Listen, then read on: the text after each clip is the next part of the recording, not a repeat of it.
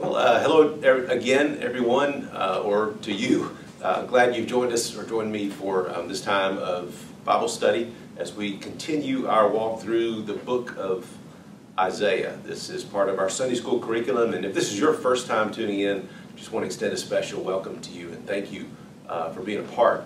Now, even though we are midway through, kind of really almost 2/3 of the way through the book of Isaiah, today's lesson should be something that you can glean from, something you can learn from, and just kind of pick up. So really glad that you've joined us today, and really hope that it's God's timing in your life for that.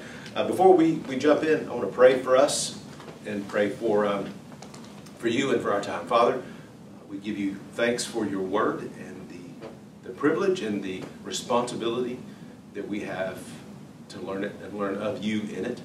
Father, thank you that it is indeed true and trustworthy. And Father, that we can count on it in the midst of all of the seasons of our life, in good times and in bad, in seasons where we don't see any of what we read about, and then in seasons where it just overflows us. So Lord, thank you for your presence in all of it. We pray that you bless our time and the reading and teaching of your word, that you'd be honored and glorified, and that your people would continue to change. In your name we pray. Amen. So we're going to look a little bit today at Isaiah chapter 40, and specifically we're going to, the text of Sunday school starts with verse 12 to the end of the chapter, but I want to have just a bit of a diversion, I guess, as we begin.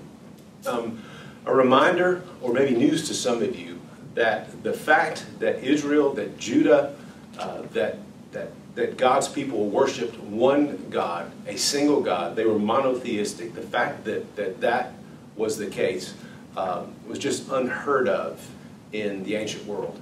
They were very polytheistic. There were gods for everything, gods and goddesses. If you remember your Edith Hamilton Greek mythology stuff from back in the day, even preceding all of that, there were gods for everything. And just so you wouldn't forget, and since there were things that were most folks were illiterate and couldn't read, instead of having sacred writings for a lot of those gods, they had idols. They had little totems. So something like this, for instance. Not that this is one that says Florida, but this is an elephant. And so maybe perhaps this little thing somebody would have in their house, and it would represent power and strength, or it would represent something, I don't know. But they would keep that to remind them of, or even to give homage to pay tribute to this God, the God of animals, or the God of sunshine, or whatever it happened to be, right? And P.S., the person, I think, that gave me this, or somebody told me along the lines, that if you get an elephant, or give an elephant as a totem or as a gift to somebody, the trunk has to be up. That signifies good luck. Now, if you believe that, then at some level, you're believing in idols. It's probably, it's an interesting fact there, but anyway, that probably doesn't bring you good luck. But so the average person in ancient times probably had several idols like this that would remind them. They would have them around at their house. They would carry them with them. So some they would want to carry. They would be smaller than this, that maybe would fit in a knapsack. They could keep in their pocket, kind of close to them, especially if it had some meaning. So this would be an idol. This idol comes from Jeff Meek's office. It's a picture of Liberace. No, I'm kidding. That's not really true, but I just thought that would be funny to throw that in there. No, but for some, maybe they had a larger statue, kind of like this. It would be in a prominent place in the house. This isn't an idol. This is just a bust of Felix Mendelssohn, the composer. But maybe if this was some revered god or revered deity, something in the person's house, they would have this exalted kind of in a prominent place, displaying, kind of looking over the events of the home and the house, and just kind of guarding over that. And it would be a reminder to them, or maybe a false hope for them, that they were being protected, that their God was with them. But what would happen when Junior and Bubba would play football or kickball or whatever it would be in the main room, and all of a sudden knock this off of the manware off the shelf, and it landed on the ground and broke into a gazillion pieces? What would happen then? How would that play out? What would happen when that idol burst? But yeah, there were a gazillion of them. Now, as a matter of fact, we have idols today, and I'm going to show you a picture of one. Maybe hopefully it'll come across on this video, but the largest idol in the world is the Spring Temple. I feel like Mr. Rogers. Come in a little closer, children. The Spring Temple Buddha. This is in the county Luhan, China, I believe. It's in China somewhere, but it is, including base, this idol itself is 500 feet tall. 500 feet. Can you imagine how massive that is, and how far away you could see this as you're approaching the area, and how that would be just an imposing image to see. I mean, just to give you just a little bit of reference, that's about 150 feet taller than the Statue of Liberty that we have in New York Harbor. And it is almost as tall, about 50 feet short of the Washington Monument that's in Washington, D.C. If you've ever seen that, look how tall that is. 500 feet in the air is this Spring Temple Buddha. I remember when I was a kid going to this park at Stone Mountain and looking at that carving, and then going inside the little shop, and they showed where you bought the little book, and there were pictures of the process of the people carving those images into that big, massive piece of granite. And I don't know if it was Robert E. Lee's horse or Jeb Stuart's horse, but one of the horses, you know, a 6-foot man could stand in the mouth of the horse. And that gave you just this sense of how big that carving was, but from far away it looked kind of small. So this idol was massive. I mean, could you imagine what that would look like, imposing? I mean, you just see that in the neighborhood, how huge that would be and what that would look like. I want you to keep that image in mind as we think about these people. The people, the children of Israel, the tribe of Judah, God's chosen folks. They have been conquered by the Assyrians, and they're about to go into Babylonian exile. They're about to be captured and taken away. And they're going to be surrounded by a gazillion idols. Some of them tiny, some of them a lot bigger, some of them super imposing, casting a shadow, always around. Can you imagine being in the city where this is? You could not look anywhere and not see it, and not have this imposing sense of that. So, but in the midst of that, and how awesome it is for us. At Kaiyoki, our vision statement begins with, we want to declare the greatness of God. To declare the greatness of God. So in the midst of this polytheistic place where they're going to be dragged off and taken into captivity, Isaiah wants them to get a sense of the greatness of God. In the midst of all of these potential influences, whether they are tiny household objects that you just kind of see everywhere, a gazillion gods that people are bowing down to, or some sort of massive imposing statue, you need to realize that our God is great. So last time we were together, we looked at Isaiah chapter 38, and the king at that time, Hezekiah, got sick, but he prayed to God. God healed him, and he became the talk of the town. As a result of that healing, folks came by to see him and check him out, and he was kind of proud of all of that. And envoys from Babylon came to see him, and he showed them everything. They took inventory, and they're like, you know what, this is probably a place we need to come back and visit with troops. And they did. So, right now we're gonna shift gears a bit and go into Isaiah chapter 40. Isaiah chapter 40. So here Isaiah is writing to a group of people that were not yet born, that would probably experience this 100+ years after he wrote it. He looks forward to the events that are going to occur in the life of these people, but not in the lives of the original hearers.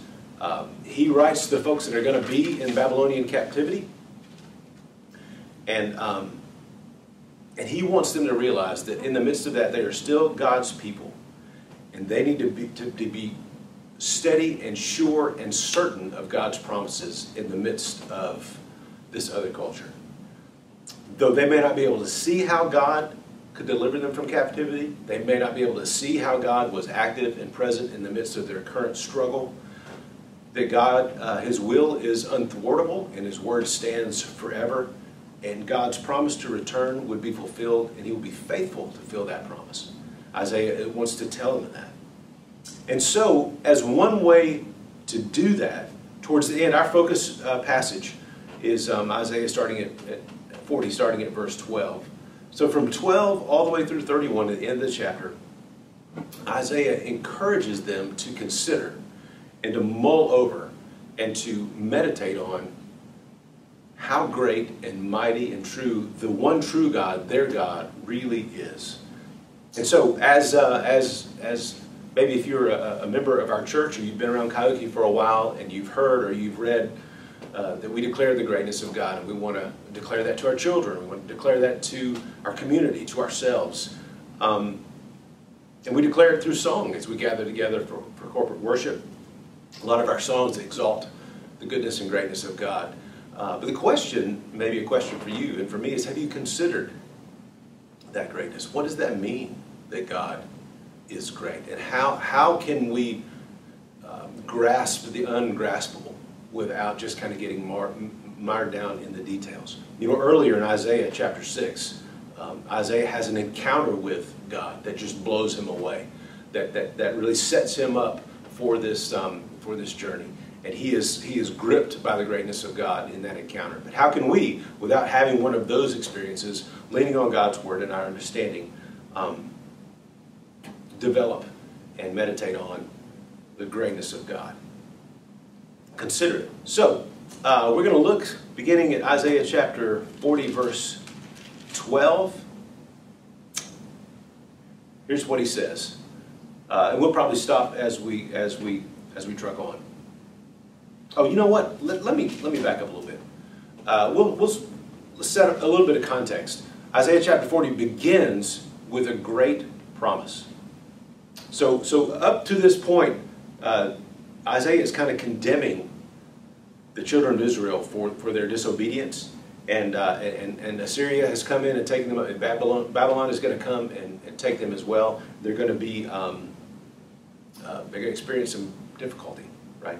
But God will redeem them. God is going to rescue them somewhere down the road. And so there's this rescue that's going to come for when Cyrus becomes the king of Persia and he conquers Babylon and allows the Jews to return to their homeland. That's predicted in this. But also there's another deliverance. There's a greater deliverance that is prophesied here, and that is, of course, the coming of Jesus. And so in chapter 40, starting early on, we see just a little bit, some more of this messianic prophecy, and also see if you can hear this, a prophecy about John the Baptist as well. And so here's what it says in Isaiah 40, chapter 40, verse 1. Comfort my people, says your God. Speak tenderly to Jerusalem, and cry to her that what? That her warfare is ended, and that her iniquity is pardoned. Now, she probably wanted that warfare to end, but probably had no idea that it was the iniquity that needed pardoning. But Isaiah is saying that, you know what? Her warfare is ended and her iniquity is pardoned. And she has received from the Lord's hand a double portion for her sins. And here's the John the Baptist piece. And the voice cries in the wilderness, prepare the way of the Lord. Make straight in the desert a highway for our God. Every valley shall be lifted up, and every mountain and hill be made low, and the uneven ground shall become level, and the rough places plain. And the glory of the Lord shall be revealed, and all flesh shall see it together, for the mouth of the Lord has spoken it. Then in verse 9, this is what he's encouraging them to do, to declare the greatness of God. He says, go up on a high mountain, O Zion, Jerusalem, herald of good news. Lift up your voice with strength, O Jerusalem, herald of the good news. Lift it up, fear not. Behold the cities, say to the cities of Judah, say to the cities of Judah, behold your God. And in some ways he is saying to us, saying to you, right there in your living room, maybe on your phone, behold your God. Take a moment. Think about who God is. Behold him. Cast your eyes upon him. In the midst of all this stuff that you're looking at that's in your periphery, that maybe you're focusing on captivity, maybe you're focusing on your yearning for home, focusing on the idols that are all around you. And Isaiah says, behold your God. Behold him. Look at him.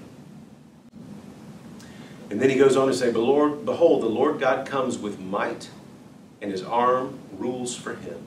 Behold, his reward is with him, and his recompense before him. He will tend his flock like a shepherd. He will gather the lambs in his arms. He will carry them in his bosom, and gently lead those who are with young. So he is prophesying the coming of the Messiah, God's ultimate victory over sin and his redemption for his people. And what a great promise that is, and a challenge and an encouragement to them in the midst of difficulty to meditate on, to think about, to declare the greatness of God. Now, to our passage, next verse, chapter 12. Who has measured the waters in the hollow of his hand, and marked off the heavens with a span, enclosed the dust of the earth in a measure, and weighed the mountains in scales, and the hills in balance? Now think about that. Consider how great and mighty and awesome your God is.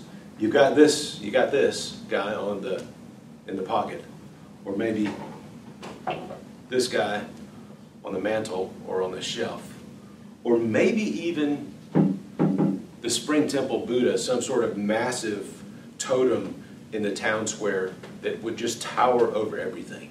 And here's what he says: who measured all of the water that exists in his hand? Can you imagine the disparity, the difference between a 500-foot tall statue, which is superimposing, and a God that can hold all of the waters in the palm of his hand, in the hollow of his hand? Isn't that incredible? I remember back in the day when our children were young, we went, it was in the heat of summer, and decided to buy one of those little kiddie pools. Let me rephrase that.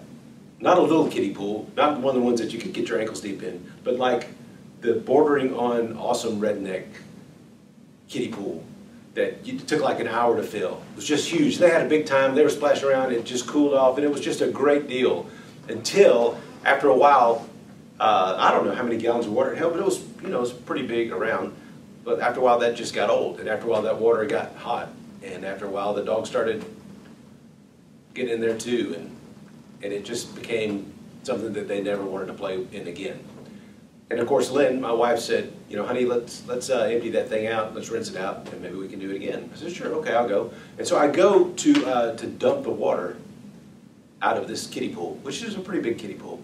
I don't know if you've ever done this or not, but it couldn't budge. It was like, my goodness, this is really heavy. I'm lifting up on it, and the thing is bending, and some of the water is sloshing out the side. So basically, I just kind of had to rock an amount of water out to where I could finally lift it and dump it over. I know that's a silly analogy, but if you've ever done that, if you've carried like 5 gallons of water or something, it's really heavy. Can you imagine the greatness and vastness of God, who holds all of the water of the earth that could just kind of fit easily in the palm of his hand? Right? And this is what Isaiah has encouraged them to think about this. This is the God. This is our God. And then he goes on to say, enclosed, who marked off the heavens with a span, and enclosed the dust of the earth in a measure, and weighed the mountains in scales and the hills in balance. Right? So the dust on the scales, and he can actually weigh the mountains and the hills on a balance. Right? He just picked these up here. Let me take this one. Let me just put the Smoky Mountains over here. We'll put this. We'll have the Rockies over here. And we'll just could you imagine? Think about the greatness of God. Verse 13, who has measured the Spirit of the Lord, or what man shows his counsel? So not only God's great creation, but his wisdom and his power and might. Who gives the Lord counsel? And when he did this, verse 14 says, who did he consult? And who made him understand? And who taught God the path of justice? And who taught him knowledge? And showed him every way of understanding? It kind of reminds you a little bit of that discussion / lecture that the Lord gives Job. Job complains, or he talks for about 30 whatever chapters, then all of a sudden God speaks and he says, listen, pal, where were you in the midst of all of this? And that's my translation, obviously not the Lord's. He was pretty upright about it. But so who has done this? You know who has done this? Jerusalem, your God. Not these phonies that are all around you. Not these faux gods with a lowercase g, but the one true God, the great God. Think about these things. Realize that. Have faith in that in the midst of your captivity. And all these nations who have come in and have kind of imposed their will on you over time. Verse 15 says, behold, the nations are like a drop from a bucket. counted as dust on the scales. Behold, he takes up the coastlands like fine dust. Or as my granddad used to say, a bug on the windshield. You know, if you remember those, just a little tiny, it's nothing. These huge nations are nothing flicked compared to who God is. He compares God to the gods of the nations that have, and the idols. I mean, there's just no comparison there. But we have to make our time to think about that, especially in the midst of a difficult time, in the midst of captivity. And then verse 16, he says, Lebanon would not suffice for fuel, nor are its beasts enough for a burnt offering. All the nations are nothing before him. They are counted by him as less than nothing in emptiness. Now, I'm not sure if you can catch what he's saying there, but maybe if you have been a student of Scripture at all, the place where some of the finest wood came from, and a lot of temple furnishings and other desired nice places. Don't quote me on that. I'm not sure where that came from. That was just a terrible description. It came from the cedars of Lebanon. That's where that comes. So Lebanon was known for their massive trees and the incredible timber that would come from them. And so here's what, Lebanon wouldn't suffice for fuel. So in other words, this is how Eugene Peterson translates this in the Message. He says this, verses 16 and 17. There aren't enough trees in Lebanon, nor enough animals in those vast forests to furnish adequate fuel and offerings for worship. If they were to take all of that stuff, make this massive bonfire, a fire on the altar to offer an offering to our great God, if they were to take every beast of the field, slaughter them, drain them of blood, and offer them before the Lord, it would just not be enough. That's how great God is. And so, in all the nations that are, they add up as nothing before him. They are counted as less than nothing. Emptiness. A minus. A zero. How powerful is our Lord? I read somewhere. Well, we'll get to that in a minute. Let's drop on. Okay, to whom then will you liken God? Verse 18. Or what likeness compare with him? An idol? A craftsman casts it. A goldsmith overlays it with gold and casts it for silver chains. He who is too impoverished for an offering chooses wood that will not rot and seeks out a skillful craftsman to set up an idol that will not move. If you've got a Bible with you, I didn't ask you earlier, hopefully you'll have that. Hold your place there in Isaiah chapter 40 and turn back to Psalm 115. About 2 or 3 books over, Psalm 115.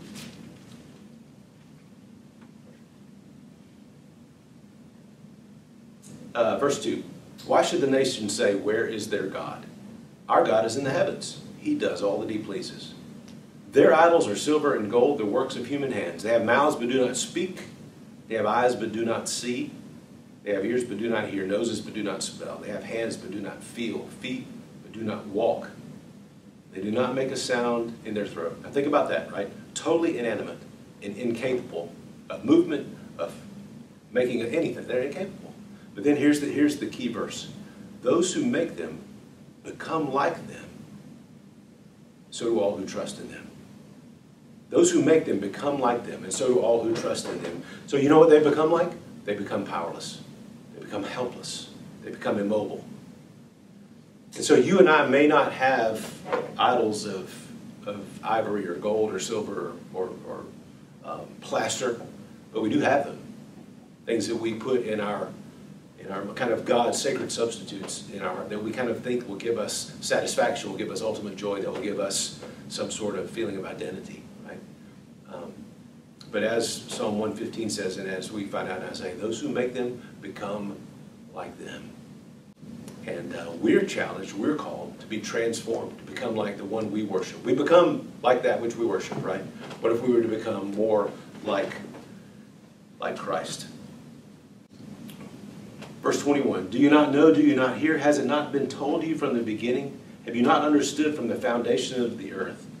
It is he who sits above the circle of the earth, its inhabitants like grasshoppers, who stretch out the heavens like a curtain, and spreads them like a tent to dwell in, who brings princes to nothing, he makes the rulers of this earth emptiness. So as we think about this great and powerful and glorious and good God over us, I'm not an astronomer, I can't even say it. My wife and I have been watching the Disney Plus, the Right Stuff series about the early astronauts of our country, those 7 guys that were chosen to kind of be the first to lead us into space, and just the vastness of all that. And that's just kind of cool to think about that, and then going to the moon back then. But if you think about the greatness and vastness of God, who created and named all the stars, astrologists tell us that our Milky Way, there are 100,000 million stars in our galaxy, and some of them, many of them, brighter than the sun that we have. But yet it is our God who calls that into being and who calls them all by name. That's your God, children of Israel, and that is our God, Kyoki. He is indeed great and powerful and glorious. Verse 24, scarcely are they planted, scarcely sown, scarcely has their stem taken root in the earth, when he blows on them and they wither. Whew, gone. And the tempest carries them off like stubble. To whom then will you compare me, that I should be like him, says the Holy One. Okay, so we've talked about all these different attributes of God. Here's what he created, here's what he did, here's his power. And just a reminder, it says the Holy One. Lift up your eyes and see who created these things. He who brings out their hosts by number, calling them all by name, by the greatness of his might, and because he is strong in power, not one is missing. Why do you say, O Jacob, and speak, O Israel, that my way is hidden from the Lord, and my right is disregarded by my God? And okay, so here we go. After this long stretch of God's going to come and redeem in the midst of your difficulty, you don't necessarily know it, but he's going to come. You're going to be freed from Babylonian captivity, and P.S., you're going to be freed from your sins by the becoming Messiah, right? In the midst of that, talks about the greatness of God, incomparable really to anything that they have known or seen or heard, anything that's around them. Then he says this, verse 28. Have you not known, have you not heard? The Lord is the everlasting God. The everlasting God, the creator of the ends of the earth. He does not faint nor grow weary, and his understanding is unsearchable. He knows all, he understands all. He gives power to the faint, and to him who has no might, he increases strength. And somebody probably needs to hear that today. Maybe, okay, let me rephrase that. We all need to hear that every day, right? There are times when you just get weary, right? Paul reminds us to not grow weary in doing good, but just to continue to be faithful. God will restore us. And then he goes on and says, verse 30, even youth shall grow faint and be weary, and young men shall fall exhausted. But they who wait for the Lord shall renew their strength. They shall mount up with wings like eagles. They shall run and not be weary, and they shall walk and not faint. That's a great verse for us today. Great verse for you, great verse for me. So that word wait is also a word hope. When our hope is put on the Lord, if our hope is put in idols, if our hope is put on circumstances, if our hope is placed in the success of our favorite football team, the accomplishments of our children, the raise that may be coming somewhere down the road, the sale of our house, this boat that if our success, if our happiness is based on that, we will certainly be disappointed. But those whose hope is in the Lord, in the midst of this exile, in the midst of this captivity, for those whose hope is in the Lord, He'll renew their strength. They will mount up with wings like eagles. That's pretty high. It's pretty strong. They shall run and not be weary. They shall walk and not faint. Maybe you could take some time to reread that entire chapter, and I'd encourage you to get a 3x5 card or a Post-it marker and just write down those last 3 verses out by hand. Read them every day. And say, Lord, would you help me to understand your greatness so that So in the context of what we just read, so as you write down those three verses, just think about what preceded that. All that Isaiah mentions, all that he reminds us of, all that he reminds the children of Israel of in that time. God's goodness, God's gloriousness, his vastness, his superiority over all of those things, his incredible wisdom and might. It is this God who will give us the strength to live the life that we need to live today. And we think about, and we need to think about, they were thinking about deliverance from the oppression that was over them, deliverance from captivity, and that would happen, and what a great freedom that was, but yet still they were still sinful. If God took them out, they would still be sinful in wherever he put them. So we are held in bondage to that as well, but yet Christ ultimately is the one who frees us from that, and we live in new life in him. And so when he says that he gives us new life, we will run and not be weary, we will walk and not faint. That's because of who Christ is and what he's done for us. And I pray that that would be your reality, and that God would make his gloriousness known to you today. Thanks a lot.